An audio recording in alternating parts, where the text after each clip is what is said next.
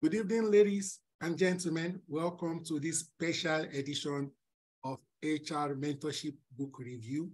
As always, we have our ever reliable, dependable, consistent panelist, discussant, Ezinne Obiora, and she is currently the Chief HR and Operations Officer at Femo Vision. Okay, and today, for the second time ever, at HR Mentorship Book Review, we'll be having a male, is male, and he chooses to identify as a male. Who are? When Ezinne says something, pay attention. She requested it and she's getting it. And our co-discussant today, co-reviewer today, is Omogbemi Oluwasegun. He's an HR associate and is also an HR consultant with McCalters Consulting Limited. Without much ado, I would like to hand over to our delectable host, Ezinne. Over to you, ma'am. Thank you, Yemi. Good evening, everyone. I can see someone saying that they can't hear anything. Ibukun Olua. Can everybody else hear me? Let's know whether it's Ibukun. Loud and clear. It's the Salah Ram that is disturbing. Okay, Ibukun, you need to. Maybe you need to drink some water to flush out the RAM so that you can hear. But okay, thank you. Okay, so everyone, welcome to our session, our book review session for today. I know it feels like it's been a while, it's been a bit, but yeah, good to be back. And welcome to Segun. Thank you, Segun, for accepting to co-review with me. So it will be Segun and I that are going to go through this very interesting book that was brought to us by, let me make an honorable worthy mention, Vicky, you know, an amazing book, 200 Employee Engagement Ideas for HR and Managers. And I think that this book, it resonates a lot with us. I mean, it brought up a lot of conversation, you know, in the chat room, how, albeit a last minute conversation, right? But you know, people were talking about it because it's very relatable. I mean, all the other books we've talked about are relatable, but then this just, it resonates a lot with, you know, a lot of us.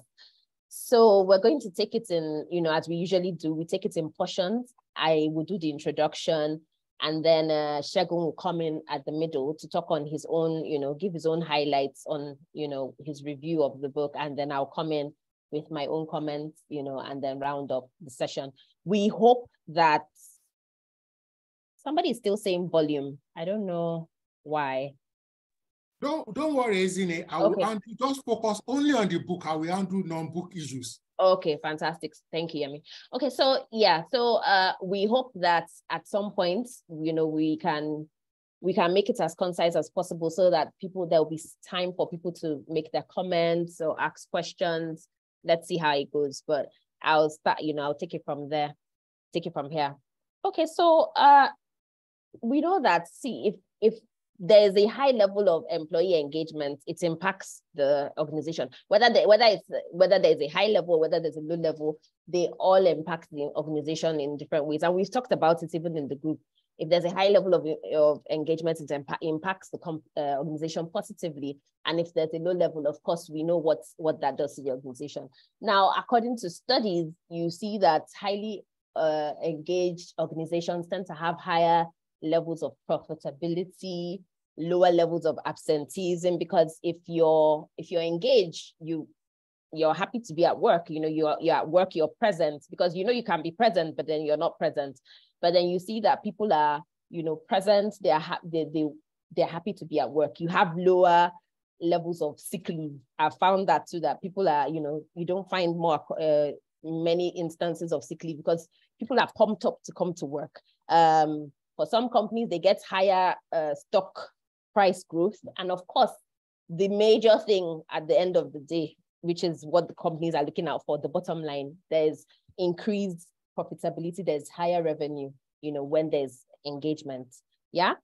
So we're going to go, because the book went into different areas, you know, it broke things down into different areas. So I'm going to talk through certain areas. And the first part we're talking about is implementing an engagement survey. So I'm going to talk through implementing an engagement survey during the engagement survey, after it, and then an engaging performance strategy. So really, it's highlights, I'm going to go into highlights.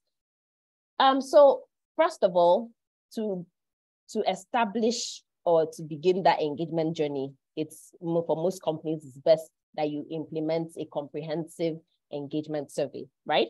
And we've talked about it and we emphasize to do this, because I think somebody had asked this question in the group, to make this successful, it's best that you use a third party consultant. It removes bias, and it also gives comfort to people, because I've found people say, they're wary about answering questions because they're not sure of the confidentiality, or the unknown, or the fact, or it being anonymous. They don't want, people are afraid that, they can't bear their minds. If they bear their minds, the company is going to know, the decision is going to know they're the ones, but they have a little bit of comfort in knowing that, okay, it's not the company handling it, it's a third party. And I know this firsthand. I've worked in companies where if they know that it's HR in the company that is organizing a survey, they are very reluctant to answer questions. They're like, because they don't want to have their thoughts out there.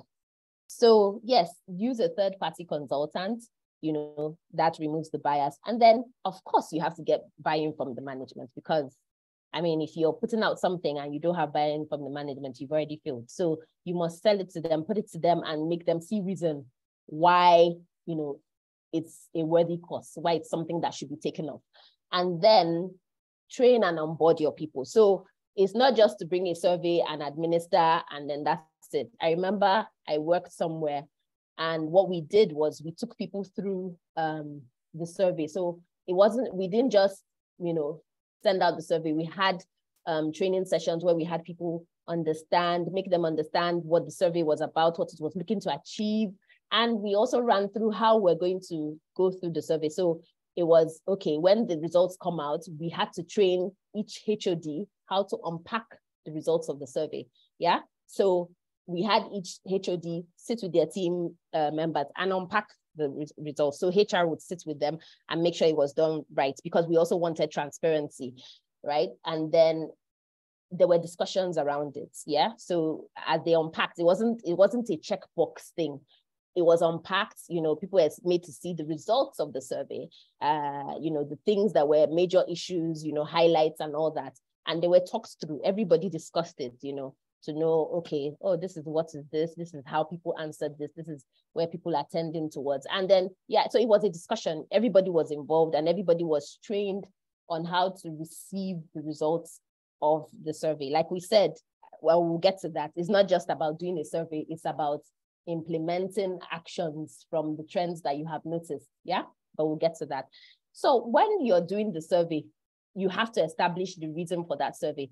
Make sure that you're actually measuring engagement. So you work with your consultants to make sure that you're administering the right instrument. So because you could be administering an instrument and it's not achieving what you wanted to achieve. So you have to ensure that, that instrument is actually measuring engagement. And then I remember there was a talk in the group about, what the frequency of a survey should be. To be honest, you don't want to give your people fatigue, because if you keep on coming with survey, they're like, HR, you're always with these surveys. So you want to make it as impactful as possible. So you can have, you would decide, but you don't want to administer too many surveys. You can have one survey, maybe annually, it's up to you, but then it has to have results. Yeah. And then in between, you can now do pulse surveys, get pulse from the people, get feedback on a regular basis to determine or figure out what's going on in the system, what the current trend is, what the patterns are. Yeah. But like I said, a survey is recommended annually. If you decide according to your company, you want to do it in a different frequency, that's up to you, but you don't want to have survey fatigue. And the reason why it is recommended that it's annually is because, things change, data could become outdated, obsolete. And then things might have happened along the way. People have changed, have new people in, things could change. So you want to be able to have refreshed data all the time, which is why it's recommended that, you do it annually. And then again, if you're actually actioning things, right?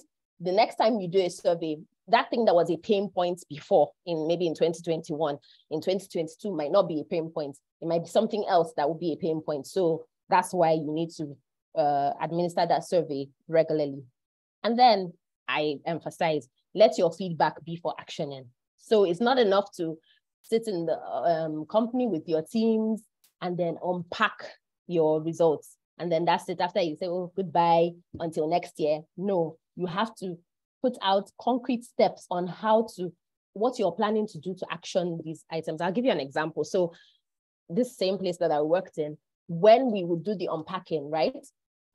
We would then pinpoint the major issues, and then would bring them out. So I was like the owner of this. I was the task owner, but of course I was not the task owner per se. I was co-owner with, my manager. So we're working hand in hand. And what we did was we identified some issues, and then we decided to focus on certain issues. Remember, I think from my the review I posted, said you can't tackle everything all at once. It's not possible. You could identify so many issues. You're going to say you're going to tackle everything at once. You're wasting your time. So figure out the ones that you want to focus on. So for us, sometimes we'll say, okay, we want to focus on performance. We want to focus on particular things, and then that's what we're going to do. So what we would do would extract one or two things, and we say this is our focus for the year, and we're going to map out exact steps to handle this particular issue. And it's not just that, we had to make ourselves accountable. So what we did was we would do quarterly reviews. So we've identified this issue at the beginning when we have unpacked the results of the survey. Every quarter would sit down with our team members and say, ask, what is our measure? What do you think our level of progress is? We're getting feedback from them. We're measuring it from other things. And then we put all that together. So we check, okay, are we there yet? Is there more work to be done? Have we actually even started? Have we scratched the surface? And then we do this until we get to a point where we have reached, sometimes we may not have to reach 100%, but we've gotten to like 80 or 90%. And we're like, maybe we should close this out. We think we've reached an agreeable level of progress. And then we move on to the next thing. So you can't tackle everything at once. You have to, bring out the issue. You have to bring out focus areas and then track your performance, along the way. Make yourself accountable to your people. Because if you keep collecting feedback without action, you just create cynicism. When you come back next year, or you come back in a couple of months' time and tell your people, oh, I want to do a survey, they're like, this is not the survey that you did before. What did we see from it? People will just come with your survey. So you want to build that trust in your people. Let them see that there's action. And I can tell you that, firsthand, because of what we did, because we made ourselves accountable. The next time we would come with survey, the people that were willing to listen, they were like, oh yeah, because we can see results. We can see that this thing is achieving results. So we're happy to, take another survey. So that's what builds the trust in your people. Now, connect your strategy to your engagement strategy to key business metrics. What do you want to see? How do you want to see, how much impact engagement is making? You would have to now identify those metrics. And then it is there, from analytics, by the time you've measured, you now see how the strategy has impacted the business. And that will help you in the future get future management buy-in. Remember, I think I answered the question. Someone was talking about, when people want to do things like retreats and the company is like, it's too expensive. And I talked about baby steps. So if you do things on a smaller version, on a smaller level, and then you're able to tie that to something and say, oh, based on this, people were impacted, people are more engaged. Maybe you can say, oh, the level of absenteeism, has dropped drastically. You're able to tie that to a metric. And then you can go back to, organization and say, oh, there's a higher level of productivity, maybe based on your performance appraisal and all that. You're able to say, see, this was the impact that this was able to make. And then, yeah, by the time you're showing management numbers, you're not telling them stories. They can see the data. Then they will now say, this is something that we should maybe look into because we can see tangible impact, right? Then make sure that you get everybody involved in the survey. And how do you get them involved? you, like I said, you train everyone, you make sure that everyone is onboarded on how to, read results, interpret results and all that. Yeah. So by the time everybody's fully participant, by the time everybody's fully involved, by the time by the time you have everyone be part of the survey, because if you have partial participation, it may not help your results, right? So you want to make sure that you sell it to people to make them trust enough to say, okay, fine, we're going to do the survey, which speaks to the first part I talked about using a third-party consultant. Yeah, that way you're able to prove to them or show to them that there will be some level of anonymity and there'll be confidentiality. So rest assured, your information is safe. Nobody's going to tie anything to you. Yeah. And of course, like I said, we talked about confidentiality. I did talk about focus areas. You can't take everything all at once. Now, when your results come in, don't waste time. Roll out your results, unpack them, speak with your people. This is not a management responsibility. Everybody has to be, involved. I remember when I was, doing those kind of things, I would tell my boss, it's not just HR. This is not HR work. It's a partnership. So you're going to work with me. We're going to, to make sure that whatever we have identified, we're able to action it. And of course, to the people, we say it's all of us are working together to make sure that these actions that we implement, that they work. So it's not, we're not looking to one person. We're not looking to leadership to implement these things. It's a joint participation. It's a joint partnership. Then take advantage of employee focus groups. You have groups where, like this one, the example I gave, it was not focus groups per se, but we had unpacking for teams. So we would all sit down, in different teams with different departments, and everybody's talking around the results of the survey and now identifying or seeing the identified trends or identified issues. So everybody was involved, or everybody's involved in the unpacking of the survey. Yeah. And then let your feedback be transparent. Yeah, sometimes the feedback from the surveys may not be palatable. It may not be palatable to the manager. Manager is seeing that, people are saying, my manager is a terrible manager, whatever, or, you might have very unpalatable feedback, but take it in stride. You have to still give that information. It may even be HR, maybe the sentiments about HR is really bad based on the survey. Yeah. You have to still make it transparent so that people will trust you. They will know that, okay, there's no coloring of these results. You're saying it as it is, and you're willing to make things work. You're willing to make things better. Then ask for feedback. So when you have that survey, or when you roll out your survey, you also want to get the pulse of the people to know what they think about the survey. What do they think? Do they think, what are their thoughts? Do they think it could be better? Are there any ways of improvement? You have to, this is all part of involving the people. Then you identify owners, task owners. Like I said, it's not just management, it's not just HR. Some people might be key stakeholders in this. Identify them and make them accountable to make these actions implemented. And then sometimes if you want to effect change, you've identified these issues, right? And you want to effect change based on what you have gotten from your survey. You can start from the teams and start to effect that change. They say little drops of water make a mighty ocean. By the time you start with the little department, you start with the teams and the departments, before you know it, it becomes a company-wide, impact, because, it just blossoms out, outwards. So yeah, start to try to effect your change from the base before you now go upwards. When they see that, things are happening right on the smaller scale, then it will become evident all around the organization. Make sure that you communicate progress. I said something when I gave an example. So for every step of the way we were doing, we had to unpack the results of this survey. We made sure to have quarterly reviews. We would tell them, this is where we are at. We would have, we're tackled. Team members would say, oh, but we don't think we're seeing any change. What have you done? Okay, you say you've done this, but, so we were open to that feedback, right? And we would take learnings from there and go from there and say, okay, maybe what we are doing is not really that effective. Maybe we need to do it this way. So you have to communicate and keep everybody updated along the way with your progress, so that they know that, you know, it's not just something you're actually making yourself accountable all the way to the people.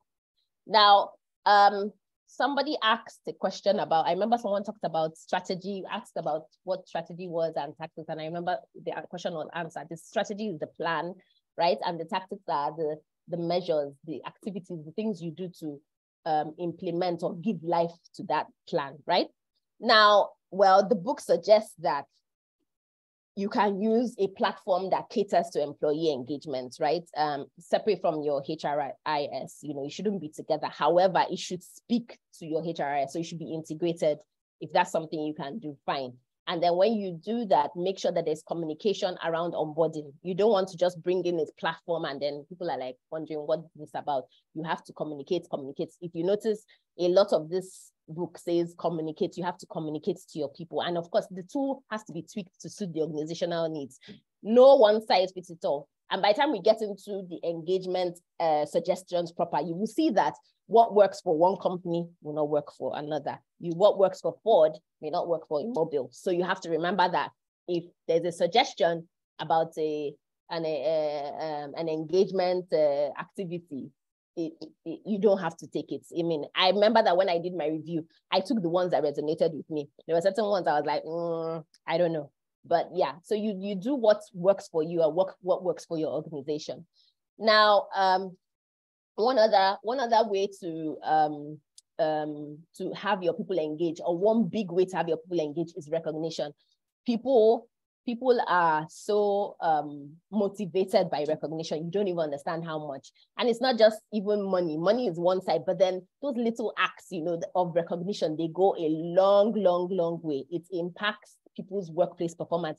Things as little as a handwritten letter. Somebody may say, that one will not work for me, but for some people, that's it. It gingers them, you know, to give their best. So recognition is so important, and don't limit recognition to just supervisor to employee. You have peer-to-peer. I remember also where I worked somewhere, you know, we would have meetings. Every time we had meetings, there is a portion of our meeting that is kept aside for recognition, and you're recognizing your peer. It's not about recognizing your boss or your boss recognizing you. Yeah, he can do that, or they can do that. But then there were things, this person we worked together as a team, and we did something together, and I appreciate. So, you know, we had that culture, you know, we had the culture of recognition. We had things like kudos boards where we would, you know, put kudos for people, you know, just to make them feel. So they're not necessarily waiting for that recognition from the boss. There was also the parallel or the side-to-side or peer-to-peer recognition. And then make your performance conversations. The book says, make your performance conversations regularly. So I find that certain organizations wait till the end. You know, when the performance appraisal is in December, that's when your boss wants to say everything about you. No, that sometimes what that brings about, it brings about some rancor. It brings about people feeling terrible because they have surprises. They didn't know about all these things, and all of a sudden they're hearing this and they're like, okay, where is this from? But if you're having regular check-in meetings, monthly meetings, I recommend monthly meetings. They work like magic. You know, you have those check-ins with your boss and say, please, can we talk about my performance? You know, that way you have room to track where you are, what you need to do. So that it's not when you're almost at the finish line that you now start scoring to meet up with your performance score. So those kind of conversations also keep people engaged, because I know that my boss cares about me. He has brought out time, or she has brought out time to talk with me about my performance. Yeah. And that makes me also look forward to the performance appraisal. I'm not waiting for that, you know, in fear, but I'm looking forward to it. Yeah. So, I mean, that brings about, it brings about engagement. And it's also, the book also talked about allowing people to come to work as their authentic selves. Now, I don't know, because there have been talks about people having a work persona and you have a home persona and all that. I don't know. I have always worked in places where I am me and I'm free to be me. And I know what that does for me. So I have certain quirks about me. And, you know, my boss or my bosses, they know the quirks and they're fine with it. What matters to them is, are you doing the work that you're here for? Are you giving the deliverables that you're here for? So create that environment for people to be their authentic selves, because if they have that opportunity to express themselves freely, then there's a level of engagement. If I come to work, or if I'm getting to work and I'm having palpitations because I'm supposed to fit a certain persona that I'm not so comfortable about, I don't know how engaged I would be. So yeah, that's really it for me for that first part of the book. I will hand over to Segun for his part, and then I'll come in with comments of my own. Over to you, Segun. Yeah, good evening, everyone. Good evening. Hello, Z, can you confirm if you can hear me, please? I can hear you. We can hear you loud and clear, Segun. We can hear you. Okay, good evening, everyone. My name is Oluwasegun Ogbemi. So we'll be talking about our book for the month, 200 employee engagement ideas for HR and managers. So, but before I start, I would like to put this straight to everybody. I've not seen any organization in this world that can stay out of competition.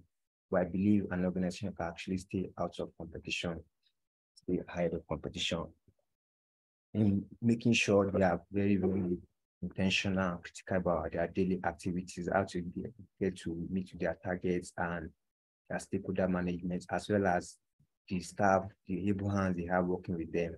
That's actually what makes them stand out among their competitive brands out there. And that is their unique selling point. So also we need to know that as managers, as HR and managers, we manage two critical things that pertains to the work, to the company we are working with. And one of which is work, and the other one is people. So work in the sense that as an organization, we have our laid down rules and regulations, we have our objectives, we have our goals, our mission statement, that, okay, as a company, this is actually what we are looking at to be in the next 5 years. This is projects we are actually trying to execute. And this is how we get to go about achieving everything we put in place, carrying out feasibility studies and also the SWOT analysis. But after all this being said and done, it's not something we can do by ourselves as managers. We need people to work with us. We need competence and we need able hands that will work with us in this regard to just make sure everything is being brought into fruition. So that's actually where employee engagement comes in, because you get to work with different kind of people from all walks of life. So how do you get to deal with working with people with diverse opinions, diverse mindsets? How do you manage their differences? So that's actually where employee engagement actually comes to bear. So employee engagement actually talks about the level of commitment and involvement of employees that they have towards the work and the organization that they work for. So it actually cuts across every phase of an organization, which is vital in achieving the laid down goals and objectives. So employees, when they feel more engaged, have a sense of belonging, they feel they are part of the team, they are part of the company, so they tend to give more, they tend to thrive more. And this actually transcends to their day-to-day activities in work and also their relationship with their colleagues. Because if I'm going to work and I'm happy to go to work, I feel I'm part of this team, definitely I will do everything possible to make sure I'm working in alignment with the laid down goals and objectives of the company. So that's actually where employee engagement is actually critical. So now, as managers and HR, we also need to learn how to delegate tasks to our staff. We have a project, we have tasks that we can give to people. We shouldn't just be, okay, manager that wants to do everything all by ourselves. We should learn how to do some sort of division of labor, delegate tasks to your staff, and all you can do as manager is just to supervise and ensure everything is achieved. So delegate tasks to them. This actually gives them a sense of responsibility and taking ownership. With that, they get to learn through what they are doing, and they know they have to do everything possible to ensure the result is being achieved. Also, you have to be accessible as manager and HR. You have to be accessible. So an open door policy is actually a welcoming idea. You shouldn't be a manager where you have a staff that they can't walk up to us anytime they feel like they're having an issue or something bothering them as far as the work is concerned. Your staff should be able to walk up to you at any point in time just to share an idea or even bring in their own quota in achievements of the goals of the company. So as managers, we should be able to carry our staff along in decision-making process So this actually makes them feel part of the team. So we can actually implement something like weekly or monthly meeting where the management team and the entire staff get to talk about their deliverables for the week or for the month, and we talk about how we get to work together in achieving more results, or how we get to work together in making sure our stakeholders, they are well treated as far as the work is concerned. So as far as the book is concerned, I also got to learn that as managers, we shouldn't just make it like everybody has to be about work. We all know as staff, the main reason why we have work is to do the job, get the job done, and achieve our set targets. But as managers, we also have a critical role to play in the personal and professional development of our staff. We have to be very intentional about their future. We have to invest in their future. We shouldn't just make it like you have to work. Let them feel value, let them feel part of the team.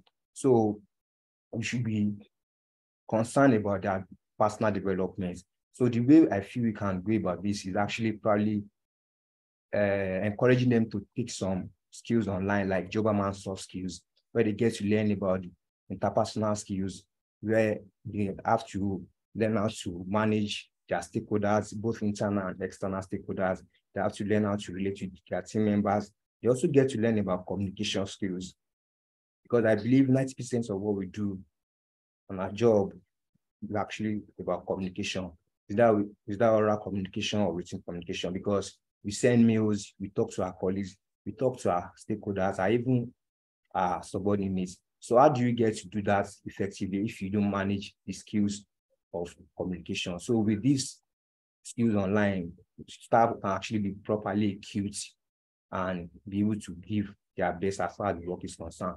Even from the Jobberman soft skill, they get to learn about team management. How do they get to work collectively with their team? How do they cohabit with people that they are working with? They also learn leadership skills, because for every project manager, you have to learn some set of skills to ensure the project is properly executed.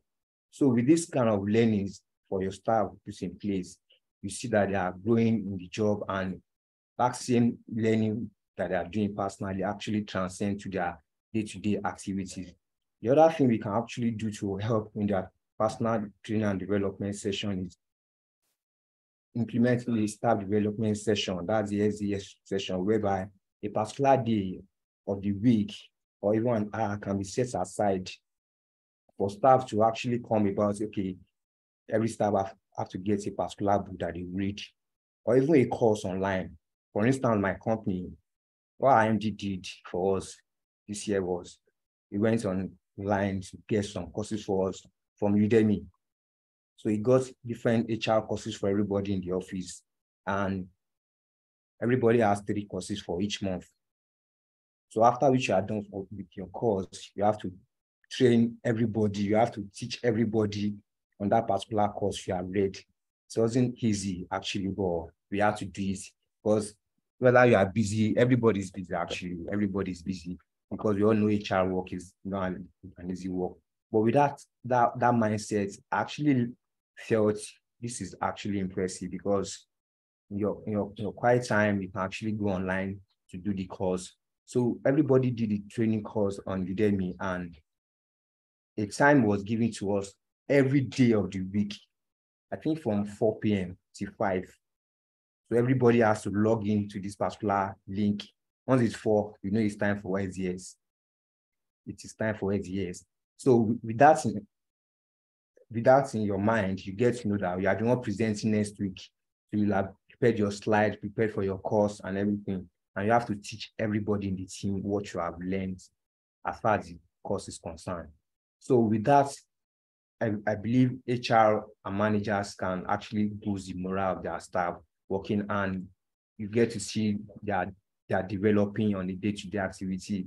And that's actually take a tone on the work they are doing, because definitely you get to see more results. They are giving their all as far as the work is concerned. So that's actually talking about the training and development for our staff. Now moving to onboarding sessions. For every new employee we have joining the team, we need to ensure they are properly taken through the company's onboarding session. which actually gives them the room to understand, get themselves acquainted with the do's and don'ts of the organization, the policy that guides the organization, the mission statement and vision statement, because where there's no law, there's no offense. So that a staff will not come up today, I don't know what this means. I don't know what the company is up to in the next 2, 3, 5 years. So with the onboarding session, they get to be properly integrated into the team and they get to be part of the team. They know what the company entails and where the company is going to, and they get to work in alignment with that goals and objectives set by the company. So onboarding session is actually critical as far as employee engagement is concerned. Also, we have some high-performing staff or even low-performing staff among us in the team. So as a company, as managers and HR, we need to celebrate and recognize the success of our team members. No matter how small it is, whether someone just got a certification or got promoted in his or her role, we should celebrate them. Let make them feel valued. Let them feel valued, because that actually gives them sense of value and help them to do more. And that in turn gives the other people that are not performing well to up their game. So for people that achieve a particular feat, they should be celebrated. They should feel that, okay, the company appreciates your efforts or recognize your success. So that's actually one of the important parts of this employee engagement as is concerned HR and managers. So I also need to let us know, because I believe many of us on this call are not oblivious of the fact that we all know the huge impact this recent subsidy removal by the federal government has had on every employee. And this is not the time for HR and managers to take the back seats and be fold our hand acting unconcerned. This is the time for us to just plan something for our staff, maybe implementing the COLA system that's talking about the cost of living allowance, and maybe just a one-off payment, certain amounts of money is put as a one-off payments or transport allowance for our staff.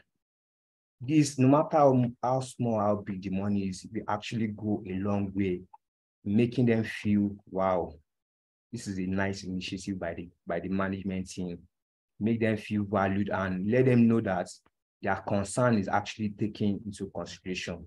I believe that such an employee will come to work the next day happy and want to do more. I even want to stay more in the company.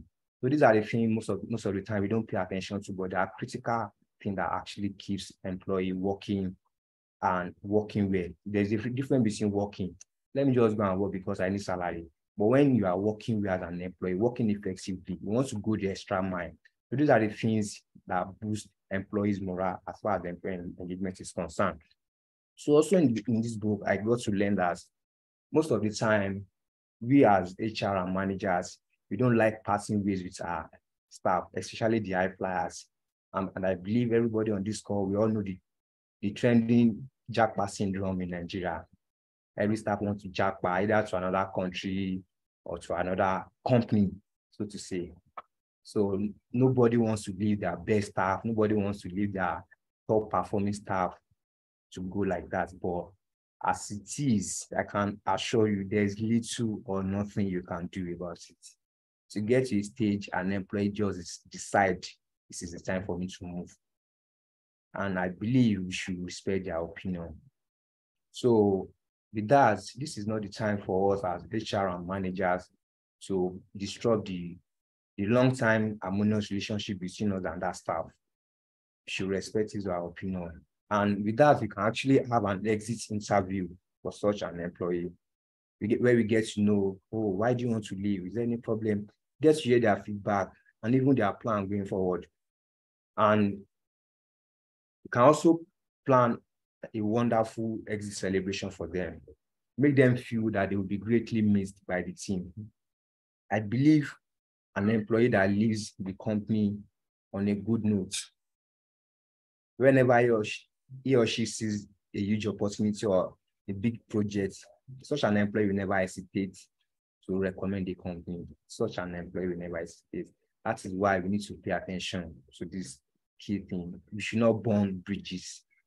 Don't burn bridges. An employee that left your company today can recommend you to like 2, 3 more bigger projects tomorrow. So we have to be cognizant of these working. So as managers and HR also, we need to create an enabling work environment. I don't think there's any staff that can thrive in a toxic workplace. We should endeavor to strike a balance for our staff, create a healthy work-life balance for them. It shouldn't be all about work, work, work, work. Everybody knows the reason why they're coming to work, the office is about work. But don't get them born out of work. Place a balance. You can actually make time out, maybe a particular day of the week where we plan a movie day, game day, or sport day, where people just after work, an hour or two, where they get to assemble in a particular section of the company, maybe a training room, where they can play music, watch movie. People get relaxed with that. They feel refreshed and rejuvenated. But at times, employees, when we are working, we might just get too tired, and we may not want to complain actually, because so that it won't be like, why are you complaining so much? But when there's this balance with work and lifestyle, people get too happy. And I believe everybody on this call also, I know you are fully aware of that. That is why HR Hangouts is put in place. Why do you think we have HR Hangouts? For HR all over the country to come around, to mingle together, to relax. We go to beach, we went to cinema, different kind of outings, actually for us to relax our mind, to network and integrate ourselves with different people. So with this, we can actually implement this kind of thing in our companies. All work and no play, make Jack the dog boy. People have to get refreshed and happy with the work they are doing. As much as we have people that want to perform, that want to do the work, they also need to relax. At times, for people that read a lot, to get to a stage, maybe we are reading, just have this kind of migraine on your head. At that point, you should just take the book, leave the book and relax, maybe listen to music or play games. So these are the things that actually matter, but most of the time we don't pay attention to. So the other thing we can do as creating a work-life balance for employees, maybe you can create a picnic. We take a particular day, maybe weekend, outside the company, where you tell your staff to come around. You can even tell them to come with maybe one or two of their family members, where we get to gist, relax, play music. You can go to a mall, a lounge, where everybody gets to meet and do things, or even travel out of it, or even you can even plan a retreat, travel outside the states, go and have fun. With these employees feel that they are concerned, like they are duly valued. The company is not thinking about their work alone, but also their lifestyle. So with this, I believe everybody wants to be in that kind of company more. Or a company that is not just particular about you have to do the work, no break time, no free time to do anything. Such an employee will get too tired and be really looking for the next exit door. So you have to pay due attention to this. So talking about performance, I believe no employee can perform on the same level. Though we can have some sort of similarity, but we definitely have some top performing staff and some that are not performing as expected as far as their KPI and JD is concerned. So with this, you can actually help our staff to up their game, improve their performance. That's where performance appraisal comes in, where you get to have a session with them, ask them how the work is there any challenge as far as the work is concerned? Is there anything they need help about? Is there any way you can assist them? Is there any challenge they are going through as far as the work is concerned? So with this, you get to know their feedback, you get to know where the challenge is. For those that are not performing, you get to let them know where they are lagging behind. And for the high-performing staff during their appraisal session, that is where you get to tell them that their performance is actually noted and appreciated, and there is always room to do more. Encourage them to do more. Give them thumbs up, a word of encouragement. And for the low-performing staff that are not performing to expectation, encourage them to up their game. Give them the support they need, the confidence they need, the moral support they need as far as being the manager is concerned. we can even, if at the worst case scenario, we can actually put such an employee on a performance improvement plan where you put him or her on a, okay, maybe a month or two. Okay, let's watch how this goes. Let me know how everything is. And you get to monitor such an employee. I believe this kind of employee will know that, oh, my manager is actually in support of how I feel about this work. And such an employee you never want to disappoint you. You definitely want to improve his or her performance. So performance appraisal is very, very critical as far as employee engagement is concerned. So talking about the newbies now, for the new staff that are joining us, they are new, they have gone through the onboarding session and everything. We shouldn't just say, okay, because they are new, we should just leave them. They can also be saddled with some sorts of responsibilities. Give them some tasks, some projects to handle. Let them do these things. Okay, can we even give them a timeline? Okay, hello Shola, you just joined the team. Congratulations. Okay, after a month or two, handle this project. That's, I believe, such a staff, after completing such a project, we have this sense of accomplishment and give them proper integration to the team. You should not micromanage staff. Don't micromanage staff. Let them take charge. Let them take ownership for whatsoever project they're handling. So I believe with that, you are building a leader in them. And at the same time, they get to do more work. They get to handle a lot of things that even when they are not there, you have that kind of feeling that I believe Shola can do it.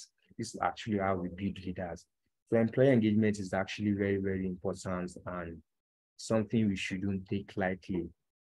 So in rounding up now, employees who are connected to the organization are typically more motivated, dedicated, and productive, and even stay longer.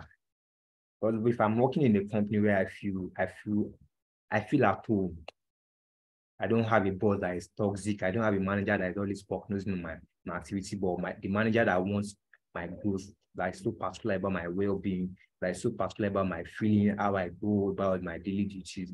I want to stay more in that company. So they feel motivated, dedicated, and even want to stay more longer in the company. And this actually transcends to their performance, how they perform on the day-to-day activities.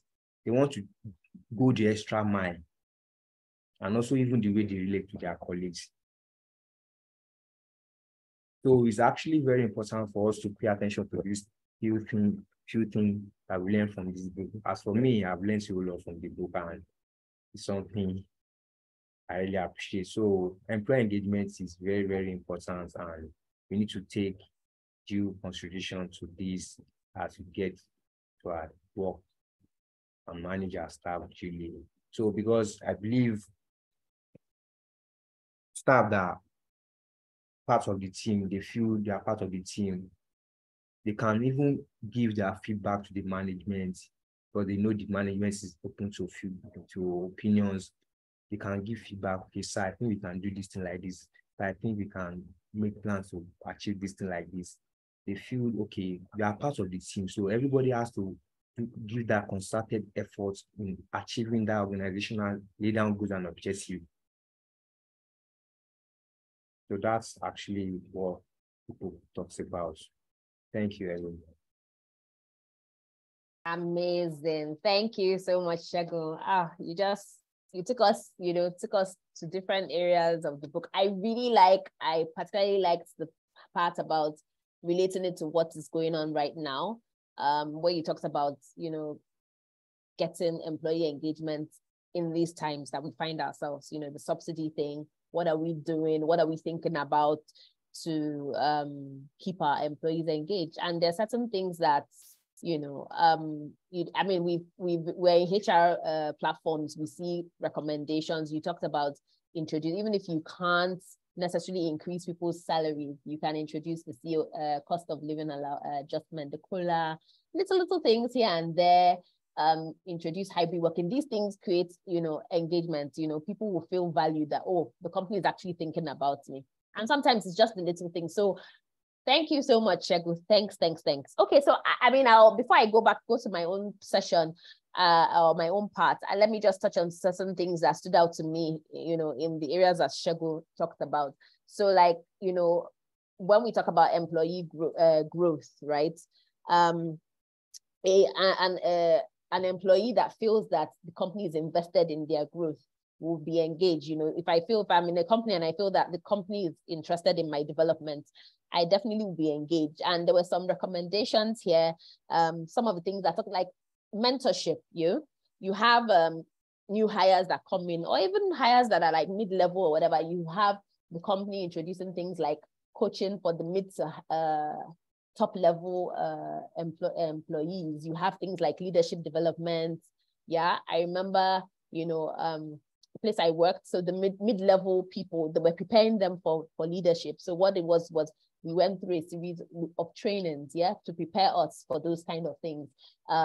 Things like job rotation. When I know that, the company is invested in me. So we had people that, when we do talent reviews, we would look at them and, in terms of succession planning, we had career paths for them, or clearly defined career paths for them. We would rotate them around the world. So maybe they're going to be country manager here, and when you know that is the plan the company has for you, you'll be engaged now, because they're like, these people, they have me in mind. And there's something that I saw that resonated with me, lunch and learn sessions. That sometimes people are in companies and they don't know what goes on in the other, even some people are just restricted to their own department. They don't know what goes on in other departments. I remember another place I worked where, we would have sessions where other teams would come and do lunch and learn sessions for us. So legal would come, engineering would come, the different arms of engineering would come, we would have lunch and then we'd learn. And it was just exciting. We looked forward to those kind of things. And then things like your office environment. How is your office environment? How have you crafted or designed your office environment to engage your people? There's some offices I go into and I'm depressed, and I'm like, not that, well, depressed is too much, but I walk in there and I'm like, how do these people work? The design of your office can even, add or, enhance your engagement. You come to work and the environment is great, ergonomics, the chairs are right, the environment is right. Nobody's saying that you have to be a Facebook or the Silicon Valley kind of people where they have snooker board here. If you can do that, fine, but then you have to know what works for you. But how are you designing your environment, your work environment for your people? Is it safe? Do your people know that you're taking safety into consideration for them, or it's just, well, people should put your seats, everybody, face each other. You don't really, that would show that you don't really care about your people, and how would people feel engaged in that kind of work environment? So those things are important. And then that you categorize different kinds of employees. So you have people like the remote employees, you have the gig employees. So the remote employees, we're working from home. We are not the stepchildren. So remember them. Don't forget them, right? Make sure that, because they require a unique attention. You have to do things to carry them along. Make sure that they're still part of the system. So have outings or, events where everybody gets to meet each other. So it's not like I'm just behind the screen all the time. I get to meet even those people that work on site, So what are you doing for those kind of people? Also, make sure that they're not overworked, because for some of us that work from home, it's so easy to get caught into the web of overworking. So what are the things you're doing?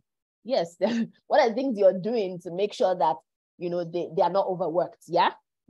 And just make sure that they're not kept in the dark. I remember that, there are places there was a place I worked that, we had contract staff, they will come and say, because we're offshore, we don't get to hear these things.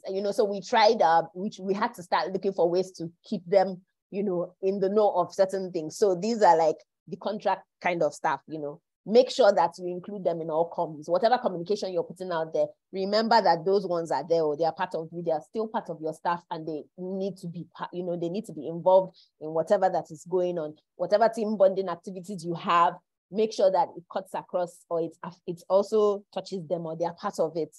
Now, Segun spoke to the new employees, how it is like you join a company and you just feel like you're so lost in a whole big company. You don't know what to do, where to go. Some people recommend giving the person a buddy, so that that person has been in the system, right? You have that person guide the person, the person knows his way around and says, okay, this is what you need to do. This is what you need to do. And maybe you even give them goals, when they start, because if I come into a place and I don't know what's the plan for the company, nobody has told me anything, I don't have a JD, make sure that you're ready for that person. It's as little as even having the person's work desk ready with their laptop and everything. Sometimes some people resume work and they don't even have their laptop and they're just sitting down for like days before they remember that, oh, IT is supposed to send a message. Oh, we're supposed to send a message to IT. So make sure that, you are prepared for that new employee, right? And then even for people that are bringing somebody, we're talking about engaging people from onboarding. I suggest that you even engage people from the point of shortlisting.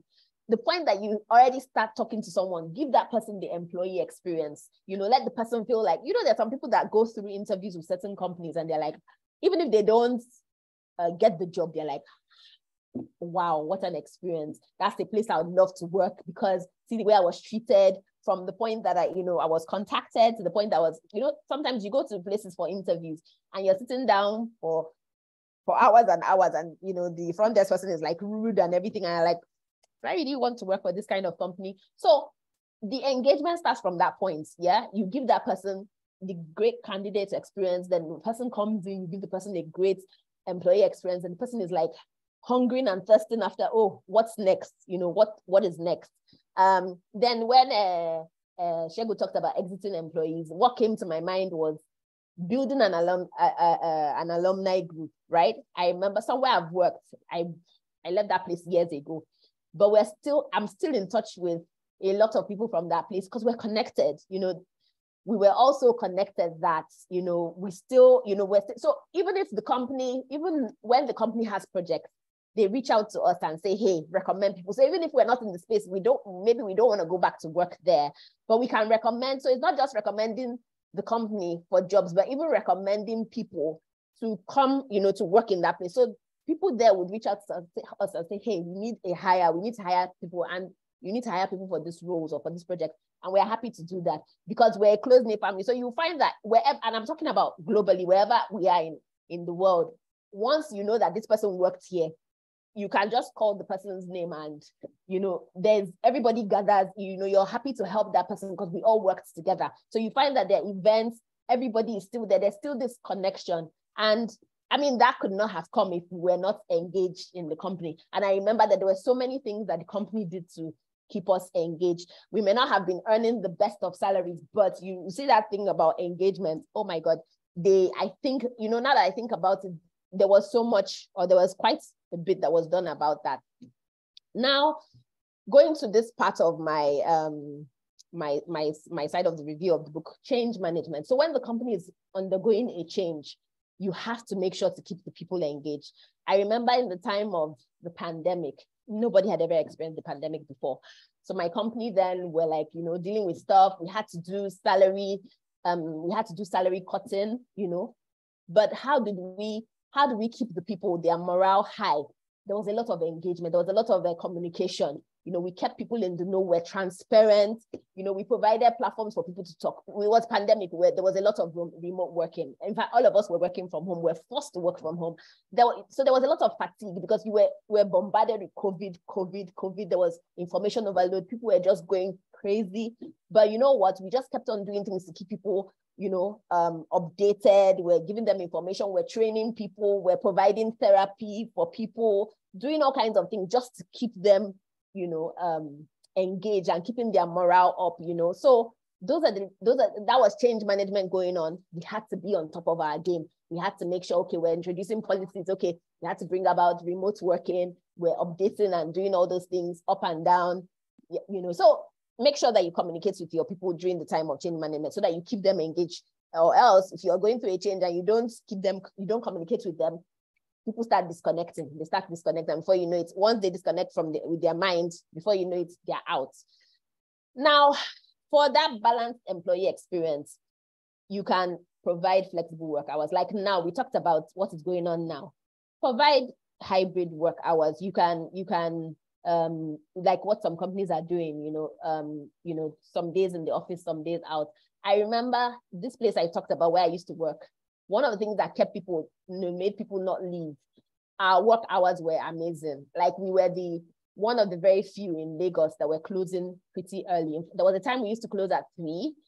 We used to close at 3:30. Then when the time the bridge was shut down, and then we revised it to 2:30. Then we went back to 3 o'clock. Then at some point, our clients were like, you guys are closing too early. They now made it 4. But, for those times, I mean, when I would think of leaving, I'm like, which place will I go that, because I would close from work and I get home and it's daytime and I can, be at home, spend time with my children. And so for me, that was the thing that kept me engaged. And we had a lot of family people in the organization. So that worked for them. So you have to think about what it is or how your organization is, the demographics, what are the things that will keep them engaged, and put those things in to cater to them. And then there was something I said and it resonated with me: don't reward staff performance with overwork. I used to work in the bank. That was my early career. And the department I was in, we were the top performers. You know what they gave us as reward? So we had targets. Our target was running in hundreds of millions. So we were just knocking the pack over. So they tripled that. When we hit our goal, they tripled our target. So it was like, we would now be like, okay, so why are we working so hard to meet this target? Yes, the bonuses were coming, but it was like for the work you do, you just, it's like the thing is ramped up so much, like, when does it end? So don't reward your staff performance with too much work, because it fatigues them. And at a point, they'll be like, how much further can I go? Yeah. So focus on what energizes them. Yeah. Don't fatigue your people. There's something that some companies do before the holiday is over. I've seen banks do it. They'll say they're closing half day. That those things as little as that get people excited that I'm going to close half day, or Friday I'm going to close. I think it's British Council or so. Those days I remember. I don't know if they still do it. On Fridays, they're half day. A couple of companies do that too. And so that's, makes them feel excited. Some companies, they do things like, I know Shegu talked about, he said game day, we're talking about events. Some companies provide gym membership to their staff. So you're coming to work, before you get to work, you go to the gym, do stuff on your way. So those are little things that, you're like, okay. Then moving on to feedback.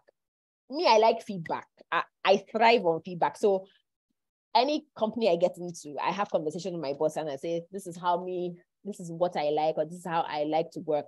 And I found myself to be with bosses that like that too. So you should create an environment for feedback to thrive, right? So you have managers that are happy to give feedback and happy to receive feedback. So the relationships I've had with some of my bosses is that, they're happy. They'll sit down and listen to me, because me, I'll give it to you clear and plain. And they were always willing to listen to that feedback, isn't it? Just tell me, hit me with how it is, and I would tell them. And it helped them, because they had blind spots. And because, as a manager, there's a certain way you see things, but they were happy to take that feedback. And as well, they were giving me that feedback. So, if you have an environment where people are, there's feedback going back and forth, people are engaged because they know where they stand. They're not in the dark. They don't have those surprises. Remember, we talked about performance appraisal, where you're waiting to the end of the year. Somebody has been performing great. Then when it gets to like November, he just does something. Then when you do performance appraisal, you say, you did not meet expectations. Of course, the person will be angry, because like, what did I do? I mean, I've been performing all through the year. But if there's been that consistent feedback, right? Monthly, you're giving that feedback. Oh, I think, this is your KPI, you're 20% there, you need to amp it up. The person is aware, so there are no surprises. So have that environment where there's a culture of feedback. Now, make sure that you're creating this culture of engagement. Encourage regular activities. Shegu talked about it. Companies do things like TGIF, you're looking forward. So it's not all work and no play. Make sure that, you have that play inside, have your TGIFs, where people that come to feel good and feel free. Let the walls not be too high up there. People say, I come to work, this person cannot be my friend. They are my colleagues, they're not my friends. Okay, good for you. My best friend was my colleague. We worked together for almost 10 years or more. And that's my best friend in the whole wide world. And that I met her at work. So you just never know where you might meet that person, you know. So if you have those high walls where everybody just, their noses are up, you know, that environment, encourage friendships. And I met her in this place that I talked about, that there was a lot of engagement, and there's been a lot of deep relationships that came out from that organization that, excuse me, till now, some of us are, I said, if I travel and if I go to Canada, if I go to UK, there's someone that worked there. If they know that I'm there, I'm good, you know. So create that environment for those kind of things. Create traditions. What are the traditions that are peculiar to your own organization? You know, my own organization, we had things like TGIF. We had, you know, things. Our boss would just come and declare pizza day. I would declare muffin day. I just come and be like, hey guys, I'm just in the mood for muffins.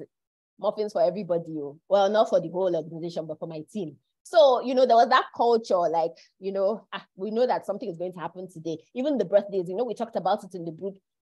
How do you do your birthdays? In some places, in places I've worked, sometimes, you know, the money is given for your birthday. So there's a set amount given. So you get your cake. The department is responsible for getting a cake for you. So whatever else you add, that's on your pocket. But then we're all looking forward to someone's birthday. We're going to come and sing and dance and have fun, eat cake, eat something. And then, so what are the traditions that you're creating? Because those are the traditions that help to cement employee engagement. This place that I worked, we used to have end of year party, right? And that end of year party, you can invite your family. So your family will come if you want, your friends. And then every department had to do a performance. And I remember HR that they used to look at, we're very officious. We're always doing all these things up and down. That then we would perform. So this year we would dance. Maybe we're doing Indian dance. The other year we're doing ballet. I'm talking HR. So you see all these organs that we made sure that from the top to the bottom, everybody participated. And so everybody would let themselves down. You see managers, you know, like, you know, having fun. And that was a tradition that we looked forward to. And honestly, that kept people engaged. People always look excited, you know, happy to. I'm not saying that people were not happy at some point in time, but there was this thing that just kept us, you know, kept people, you know, cemented relationships, cemented people's ties or bonds to the company. So what are the traditions that you're keeping in your company, or you're forming in your company? And then communication. I've talked about this thing. Communicate. I don't think you can communicate. You can over communicate. Make sure that people know what is going on. Don't keep things in the dark. I've worked in a place where, look, we're getting emails, we're getting comms, we're getting, you know, where we have town hall meetings. The CEO is talking to us. So you cannot say that whatever is going on in the company, you're not aware. It's not true, because there must be a way that information will come to you. You know, there's so much communication. Talk with your employees. You know, as HR, I used to say HR is not the one in the ivory office. You need to come down with other people. Just, you know, find out, oh, hey, hi, what's up? You know, talk to them on a personal level, get to know people on a personal level, not just on the work level. And then I recommend, and I tell people, try to have regular town hall meetings, and not town hall meetings where you're, as the MD or as the managers, you're going to talk at the people. Let there be a platform for people to also speak, you know, give feedback and all that, because, you know, that's where the communication, you don't want a place that, oh, they only hear from the CEO, they only hear from the MD, and nobody has a platform to speak their own minds. No, people should be happy to speak their minds. Reward. Like I said, sometimes I feel like, oh, you guys have done a fantastic job. Muffins for you. Sometimes our boss will come into the office and say, okay, guys, I'm getting coffee for all of you. I'm getting smoothies for you. And, you know, that gingers us for the day. Like, hey, you know, oh, you guys did well. You know, I remember this place I worked, it was project-based. So when people completed the project, they would go out for lunch, you know. So people were excited. They were excited to, you know, finish up the project. They will be celebrated, you know, they will be given recognition, you know, people are happy. Recognize people's families. Like you have, bring your children to school, bring your children to work day, Children's Day. Some companies, when there's Children's Day, they'll have the children come to the office, it's not just about your people, go beyond the people, but, you know, their families. When they have newborn babies, what do? Do you give them, you know, hampers? Do you give them tokens? What do you do? Show them that you care for them beyond, not just them, but beyond them, you know, all the way to their family. And, you know, have organized lunches with the CEO. CEO can sit down and have lunch with the people. and, you know, have the CEO even do personal mails or handwritten notes to people in recognition. I know how good people feel. I remember when, you know, I would be in management meetings and you know, a HOD mentioning someone's name in particular and saying this person. So it's not about, because when we have these management meetings, the HOD that we know and all that, but the HOD is mentioning that I want to give special recognition to Patrick because Patrick did this, and the MD is hearing, the CEO, the country manager is hearing this. And of course, so when we put out like newsletters or comms, the people are recognize, you'll be going about with a high shoulder, you'll be happy, you know, it will keep that person engaged and the person will want to do more, you know. So yeah, so, you know, those are the things, those are the little things that we can do to drive engagement. It sometimes it's just the little things, like I said, how much, sometimes it's just, oh, okay, guys, I'm declaring cupcakes for people, I'm declaring muffins, just make people feel, you know, have them have a laugh, you know. I remember this, I had this training with this organization and, you know, we went, you know, the training was outside, it wasn't in their office. And so, you know, we did some exercises, people were laughing and just staying with each other. They came out to eat and they were like, that they were so happy. They were like, this is the first time they've done something outside their office. And, you know, they had an opportunity to even meet other people that they work with, but they've never seen before. They've never met with one-on-one.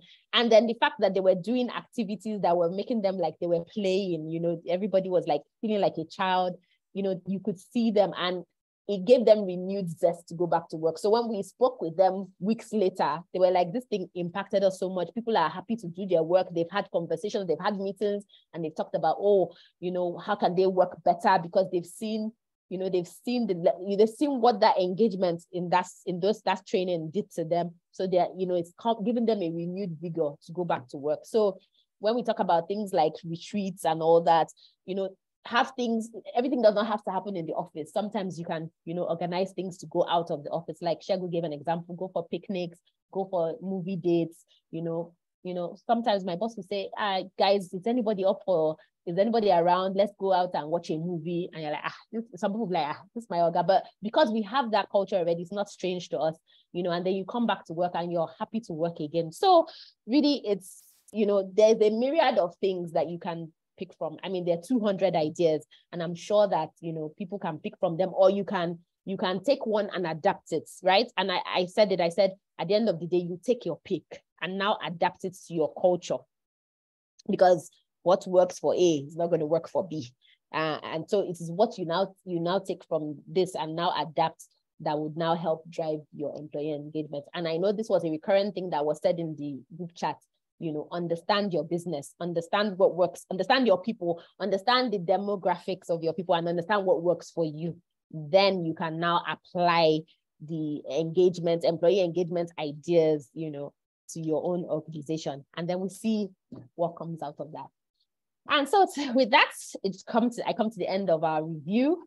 I don't know if people have any questions, contributions. I mean, we've gone over the 1 hour mark, but Yemi, I'm sure we have a little time for that.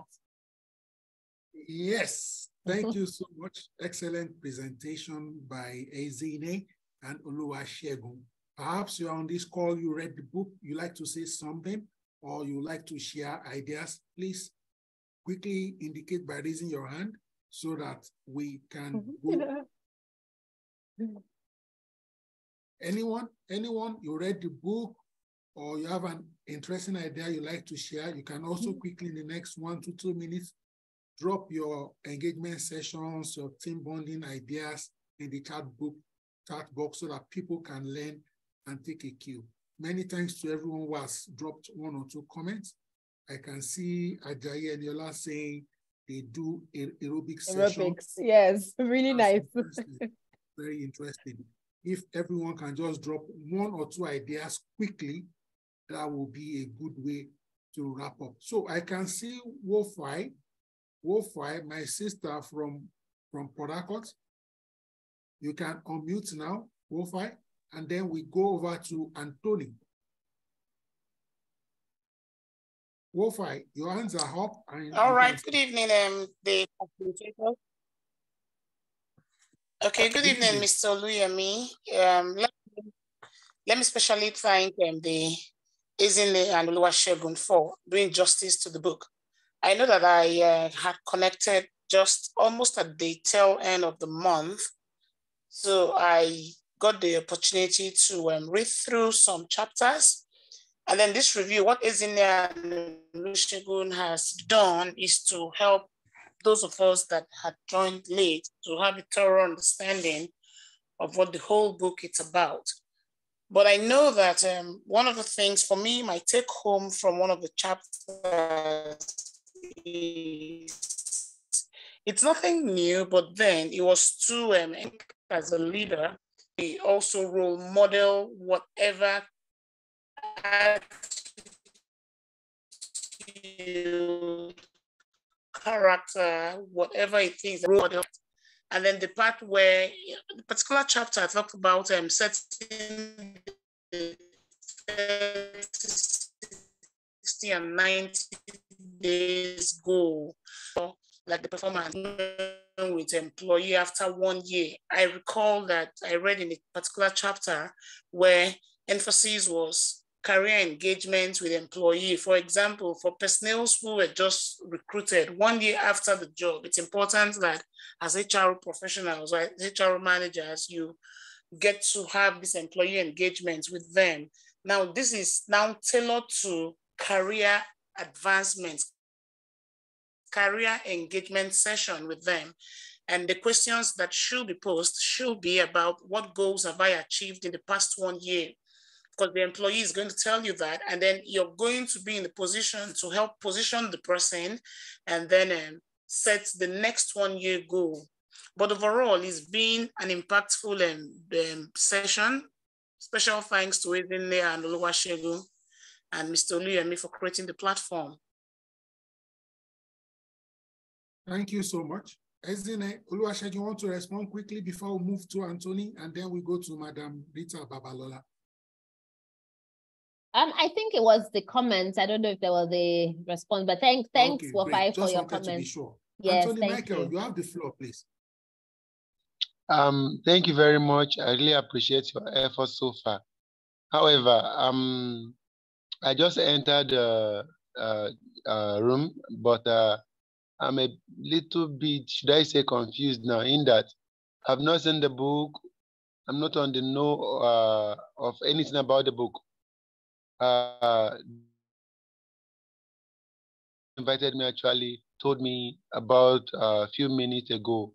So please, I and at least know the background of our discussion. We'll drop that in the chat box for you. Madam Rita Babalola, over to you.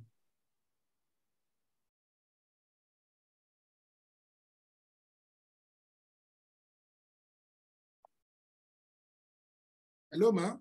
Okay, good evening. Yes, you were trying to, I was finding it difficult to unmute. Good evening, everyone, and thank you for having me on. Isn't it, you did a wonderful job. It was like reading the book all over again, even though I didn't finish the book. I just wanted to highlight some things from what we've read so far. Number one, on the issue of onboarding, I know most organizations don't have what you call like a body. When people join into new organizations, we hardly have organization having that kind of, a new person is coming into the organization, there's always the need to let them have one or two people that they can always interact with. We call them like workplace body. I remember my son, when he was changing school in year 5, before school resumption, he had a body. And do you believe now for like, this is like a year, even though the boy is not in the school, they still engage themselves. They are so close. It developed, it fostered a kind of relationship with them. And I learned from that. Immediately, I got encountered with that. I implemented it in my workplace. So it's something that we need to think about. You know, when you introduce people, that first stage of where people feel like they've gotten into a new place, they can't interact with people, but they want familiar face that they can always see, they can always go to.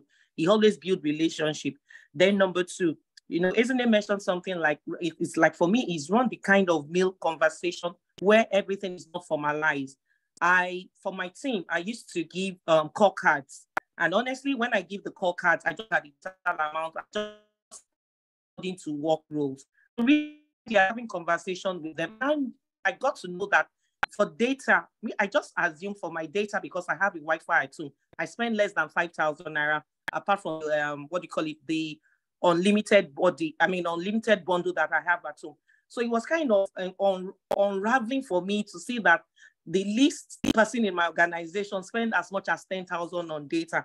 And this person is who I give like maybe a 4,000 naira per month for data, for telephone or what you call call card.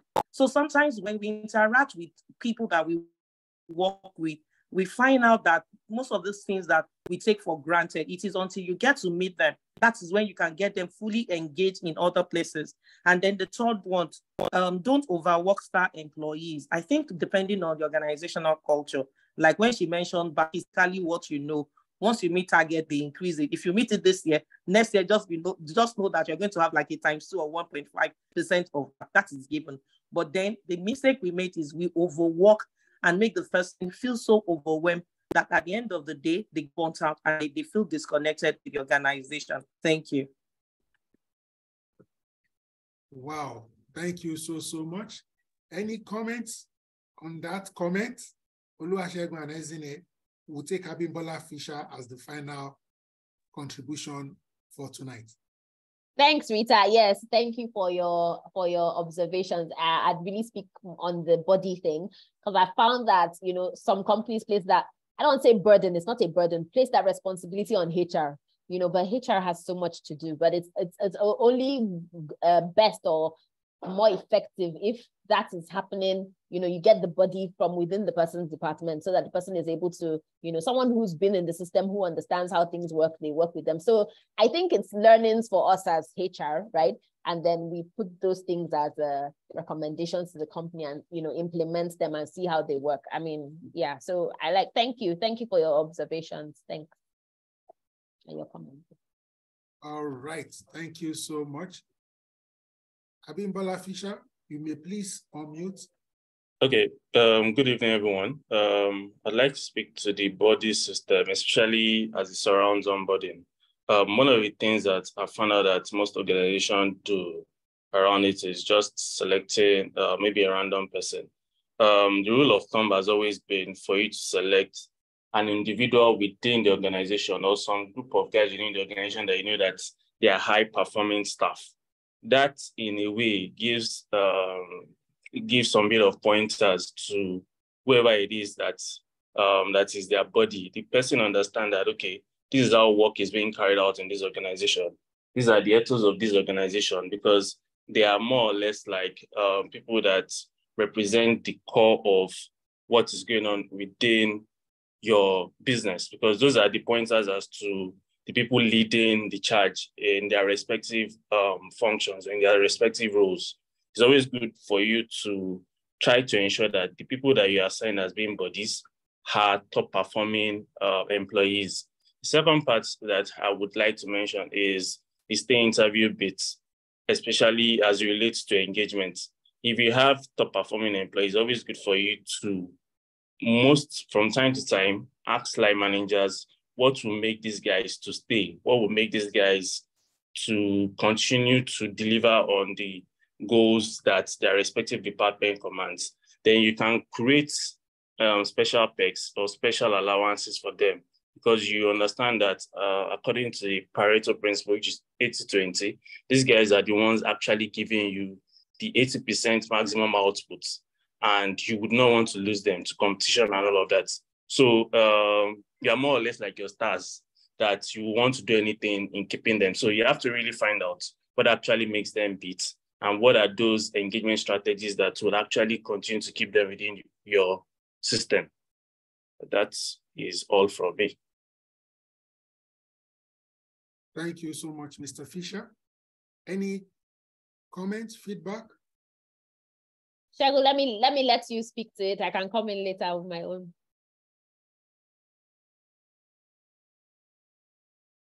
So what was his question? Sorry.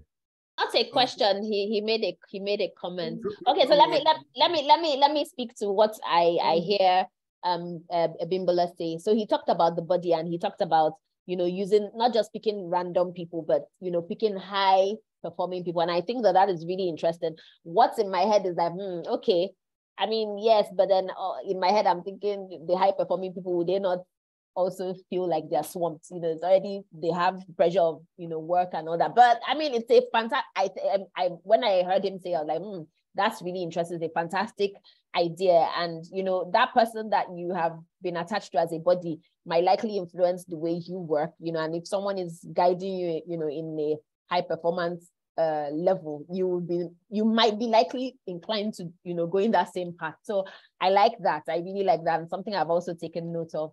And then you also spoke to the stay interviews, you know, about engaging, especially the high performers. So, you know, the engagement strategies that work for them. I remember somewhere in the book that talked about asking people what they, I mean, this was a broader perspective, asking people what engagement strategies, engagement tactics work for them. And I've had this, I mean, I've worked somewhere where, you know, we're told, I was asked to, you know, ask people. No, that I was not asked. I thought about it. I said, okay, you know, when my boss was talking, we're talking about, okay, what are the things we can do to engage people, recognition and reward methodologies or activities or whatever. And I said, let's ask the people, let's even throw it out and let's know what works for them. You know, so if you can do that, you can, you know, put it out to people and then maybe, you know, put your, design your engagement strategies around or engagement activities around what the people like. So you individualize them. Remember, I talked about, you know, understanding your organization, understanding your demographics. But I think Bimbola narrowed it down to even like during the stay interviews, asking the top performers, because you want to hold on, you want to reel them in, you want to keep them stayed with you because, hey, these people are hot cake. You know, there's competitors waiting to poach them. So you also want to, I know you know what you went through to get them. So you also want to keep them reeled in, you know, so you think about what are the things that can keep them engaged. So fantastic comments from Bimbola. Thank you. Okay, thank you so much. Jumoke from the chat box says here, HR doesn't have to do everything. Involving employees is part of the engagement. For example, let employees plan the end of year party. You can also let the employees be in charge of office renovation projects and so on and so forth. Oluwasegun Omogbe, in 90 seconds or less, your closing remarks. Okay, so based on the comments Mr. Yemi just said now, I can't remember the name, that HR shouldn't be the one doing everything. We should make sure we involve our staff. So especially the new ones. I'll put, for instance, the new staff of ours that just joined the team newly. Actually, she just joined the team, like I said. So my manager actually made her the MOH, that's the Minister of Happiness. We have a Minister of Happiness now in our team where she has to plan for the entire month. So every Friday, we have something planned out. Maybe we are watching a movie, we are doing gift exchange, we're having a picnic. So based on what she said now, this new staff was made a MOH. That's actually, like I said earlier during my presentation, you saddle them responsibility, make them take some sorts of task, projects. With that, they get to feel integrated and part of the team. So now she's the one planning the picnic. She has to source for venues, she has to source for. When we're in the office, as at yesterday, she was liaising with the manager, okay, are we doing small chores? Are we doing swallow? Are we doing rice? So with that, I got to know that, okay, this kind of new employee, in a short while, you get to see he or she can manage a bigger project. So employee engagement is, as little as it sounds, actually a critical aspect of the work where, as a manager, if you're able to engage your employee duly, if you're able to get them involved and part of the team, you can be rest assured that even without you being in the office, the work will go on fine. The work will go on fine. Like Z mentioned earlier, one thing that my manager does is also, you can just come randomly and get pizza for everybody. Randomly. You are at work, everybody's on the system. You are meant to close by 5. At times, we don't leave the office at 6 because everybody just so engrossed with the work. A manager just come out of the blues and even get kilishi. The particular kilishi my boss got for us, I don't know where he got it from, maybe it was UK or anything. That taste, the taste was something else. So as manager, as a child, you can go out of your way to just, as little as this thing seems, they actually go a long way in making employee feel happy and engaged. I usually tell my colleague something anytime my boss does that. I just one thing I like about all of this is the thoughtfulness. It's thoughtfulness for me. It may not be that big, but that shows your staff, you put them in your mind and you actually care about them. So in closing, employee engagement is something we need to take cognizance of, and with that, just relax that. The more you engage your employee, the more you make them feel involved, the more you give them the reasoning that they are part of the team. Don't let them feel neglected. Don't let them feel they are just staff. See them as your team member. Everybody will work collectively in achieving that common goal for the organization. And that's why the organization will definitely thrive. Thank you very much. Thank you so much. Ezine, I would suggest you bring Olusegun back. Noted. Like yes. So please, thank you for the next session. Your closing remarks. I won't time you, Ezine, because Olusegun. No, I'm not going to go into too much, because we're really spent for time. But I just re-emphasize that employee engagement is a very integral part of the organization, right? I mean, it has a very important impact or a heavy impact on the organization. And so, I mean, we have 200 examples. I'm sure that, all of us can, even if you just take one, you can relate to something. But at the end of the day, I emphasize again, take what suits, understand your organization first. Take what suits your organization. I saw, comments about, where people work or whatever, the peculiarity of where you work. Yes, but I'm sure that if you take one, and the thing is, like someone said, I think Jumoke said it doesn't have to be expensive. It doesn't have to be expensive. You saw the example. Certain things don't even necessarily cost money, but at the end of the day, like Shegu said, it's the thought that counts. And the fact that an employee will see it and say that, oh, my boss actually cares about me. So he doesn't just see me as an expendable resource that comes into the office and does work, but they see me as a human being. Doing that thing is when the person sees that you value them, then they're willing to put in more. They're willing to put in their best, to do their work and of course that leads to increased productivity. And at the end of the day, that thing that MDs, the management wants to see, increased productivity, of course, essentially leads to higher revenue, profits, and all that. So yeah, let's take, even if it's one thing, and then implement it and tweak it to suit our own culture, our own organizations. And then we'll see how that goes, because it's a very, very important part, of the organization. Thank you so much to everybody that was in on this review session. It's been an amazing book. I love this. I love the fact that it's very colorful. You have very nice real life examples. Everybody can relate to it. And I look forward to our next book review. Thank you, Yemi, and thank you, Shegu. All right, thank you so much, Oluwasegun Omogbemi and Ezine. On behalf of the over 100 people that joined this session at one point or the other, and the countless number of people who will watch it on YouTube, we'd like to say thank you for your leadership. We were truly engaged. Good night. Please make sure it's not too late to find me. Down the road, someone will smile at you. Bye. Bye. Thank you. Bye. Thank you, everyone.